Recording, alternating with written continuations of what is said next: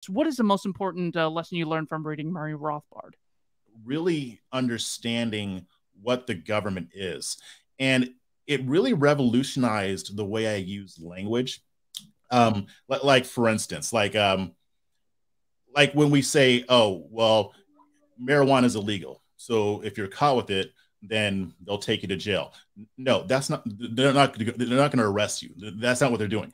They're sending men with guns and badges to kidnap you against your will, using the threat of physical violence up to and including your death to throw you in a cage. That is the right language to be using. So if I would say if there was one main thing that I got from Murray Rothbard, is that I need to make sure I'm using accurate language to really describe what the government is doing. Because when we do that, one, it's irrefutable. No statist can say, oh, no, that's not what's happening.